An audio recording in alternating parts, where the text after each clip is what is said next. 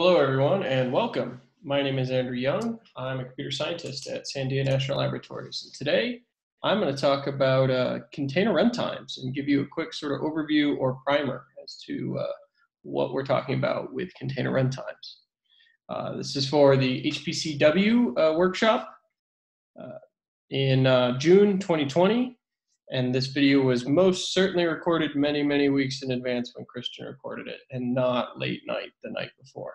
So, FYI. With that, let's get started. So, obviously, we got to cover some basics here, and pretty quickly, but I'm hoping this will be a review for most anybody who would attend this workshop. So the obvious question is first, what is a container? And my basic definition is it's a unit of software which packages up all the code and dependencies that are necessary to execute a single process or task or something, some single computational entity. The idea is, by name, it encapsulates the entire software ecosystem in which you're looking to represent. Of course, this is minus the operating system kernel, so containers may not contain quite the way you think. Many people call this OS level virtualization. That being said, while I like this definition of OS virtualization, it is different than virtual machines, and you shouldn't, start immediately thinking that a container is just a VM. That's not quite correct either. Instead, you can think of it as chroot on steroids, or in relation to BSD jails if you're an old school Unix fanboy. Obviously, containers, as implied earlier, are dependent on your host operating system, which is usually Linux. And we're going to employ the user namespace, we're going to employ the Linux namespaces, including the user namespace, mal, PID. There's many here, and we'll get to some of that in a minute. If you've heard of Docker, you've probably heard about containers. Docker is sort of the leading container runtime out of the gate. Wasn't the first by any means, but it certainly took the world and the cloud world by storm. It's used extensively within industry and sort of the enterprise marketplace, and represents a lot of the foundational work for Kubernetes and some of the Google cloud efforts. Nowadays, I believe the most common place to find Docker is probably on Amazon AWS, which again, Christian, I'm sure will be able to tell you all about. So now that we understand what a container is, how does it relate to HPC? That's actually a very good question. So we've started to develop this vision that I think has taken place, where the idea is we would like to support software development, testing, simple execution on actual laptops and workstations that our HPC developers have on hand. The idea here is we want to create these working container builds that can be built on our computers here, at home, for instance, especially with COVID, but then be able to deploy them on our supercomputer within our laboratory, university, or other institution, or the cloud, of course. And one of the major advantages is just to minimize the development time that we put forward, not only when using these supercomputers for simple development and testing, but also having to develop for a target environment can be rather expensive from a programmability standpoint. So the more that we can ease our developer burden, the better off we will be. So with containers, the developers can specify how to build not only their environment, but their application as well. And this is a really important notion for some people that isn't historically the case within, I would say, legacy HPC. Users with a container can just import this image and run it on the target platform. They could have multiple containers or many containers with different manifests, targeting different architectures, use different compilers, et cetera, et cetera. And the idea here is we're not bound by some vendor system software stack, or begging and pleading for my local sysadmin team to install some new software for me. I can just build it in a container and run that container. And I may be able to actually move my container across supercomputers even, which is an interesting thought, and not have to rebuild my code for each new platform that I wish to deploy.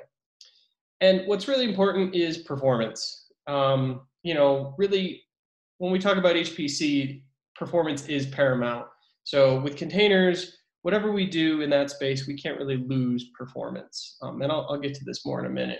But this really matters for not only running traditional HPC, but also supporting some of our emerging workflows and workloads that we're seeing within more modern place HPC, including machine learning, deep neural nets, and complex in situ analytics workloads in combination with our traditional simulations. So with that, we have some features that we really want out of containers, and then some things that we really don't want or want to avoid at all costs, whenever possible. So if we start looking at our features, the first is sort of this BYOE, or bring your own environment sort of idea here, where, as I mentioned earlier, our developers can define the operating environment, the system libraries, and all the details in which their application builds and runs in, and be able to bring it along with them. They have this notion of composability and portability with these container images that are really, really important. And containers historically have integrated really well with modern development and deployment operations, or DevOps. And we want to continue that sort of notion of working with version control systems and having, Docker files managed in Git and build manifests and container images all built within their DevOps environment. There's some things, as I mentioned, that we want to avoid, overhead being first and foremost. Now, overhead with any new level of abstraction, which containers certainly are, may be unavoidable. However, we want to understand where that overhead exists and why, and what we can do to minimize that. Containers historically are really good at running microservices, and this is often how they're deployed in industry. That doesn't really apply to HPC. Generally, we have one application which will use the entire node, multiple processors, rather than dividing up a node. In fact, in reality, we'll have one application that'll run on thousands of nodes. So this sort of on-node partitioning with C groups is unnecessary. This may be changing with some of the new analytics and in situ workloads that we're seeing, but for now, you could just assume that we want a container to run on an entire node or many nodes rather than splitting them up. And we really can't have root level operation or dealing with weird commodity networking that just doesn't apply with a complex, high speed, low latency interconnect that I often find on supercomputing and HPC resources. So obviously we come to this question, HPC and Docker, are these things going to blend?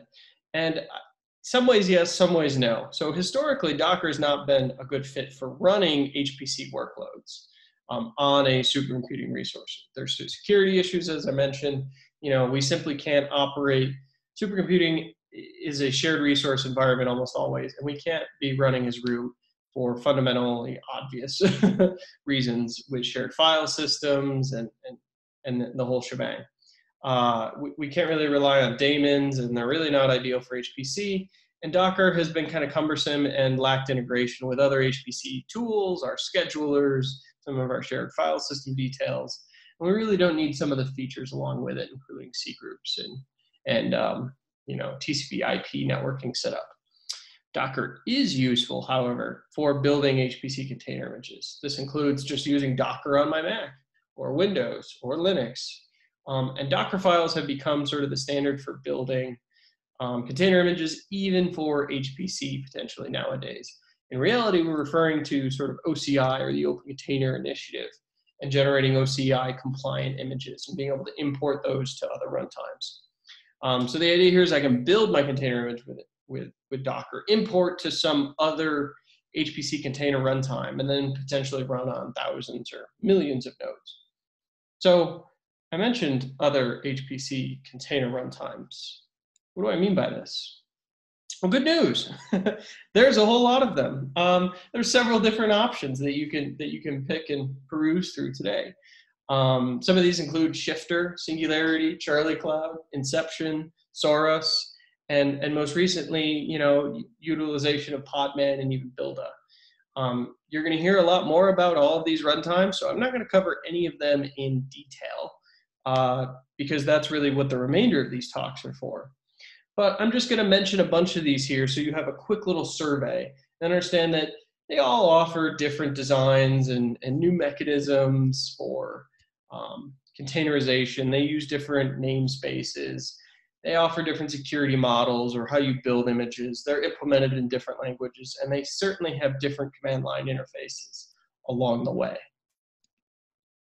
So with that, I've gone and introduced Yacker, my own container runtime, because I was feeling a little left out that I didn't have my own. So I have yet another container runtime. I've written it in Go, and it's only 66 lines of code. Wow, how cool am I? Here's actually all 66 lines of code. And you can see this does the necessary execution of cloning my various namespaces, setting up a new PID, setting my host name inside of a container, making the chroot operation, changing and doing the pivot route, all that fun stuff, and managing that. And hey, isn't that great for me? Well, I'm really kidding. I did not write yet another container runtime, and I don't recommend you do the same. What I am referencing is Liz Rice's Container from Scratch talk. It is excellent. And right there, I have a link to that YouTube video where she gives a wonderful presentation to sort of demystifying the magic behind containers, as well as the code, which you can find directly on her GitHub page. She also has a very interesting book, How to Containerize Your Go Code, which I would recommend. So I say this really tongue-in-cheek, but obviously it's worth pointing out that containers aren't magic. We're using some really cool tricks and features within the Linux operating system to really sort of isolate processes. And that's really what it's all about. So, all right, I've talked about this, diversity here, or talked around it and, made fun of it to some extent.